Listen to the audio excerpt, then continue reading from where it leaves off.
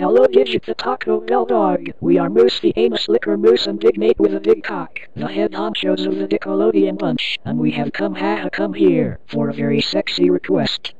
To start off, we will have one of everything on your menu, and we want all the food to be made as unhealthily as possible, because you and your fellow Mexican Sexicans do not and never will get paid to make actual healthy food, because we need all the unhealthiness we can achieve so we can have the ultimate explosive diarrhea that we'll have to save for later.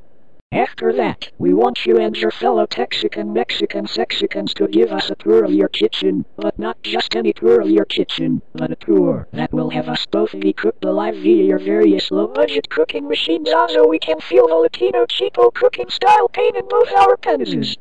Ooh! We want to do that right now.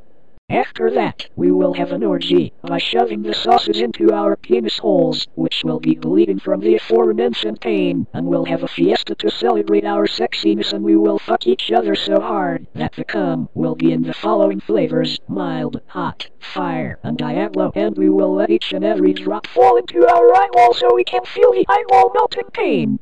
Oh, eyeball melting pain! Oh, eyeball melting pain! Afterwards we will flood the store with our poopy after eating your sexy food, and we'll swim in our own steaming hot liquidy shit until we pass out from the smell. Ooh, yes! What the actual fuck? There is no way in doing all of that bullshit. Plus those rumors about our fuck giving people diarrhea are just rumors created by our competitors to make themselves look good. Get the fuck out of my restaurant, and stop being racist. What the actual fuck? What kind of business do you think you are running? Screw you at XXX, we're blowing the shitsicle stand.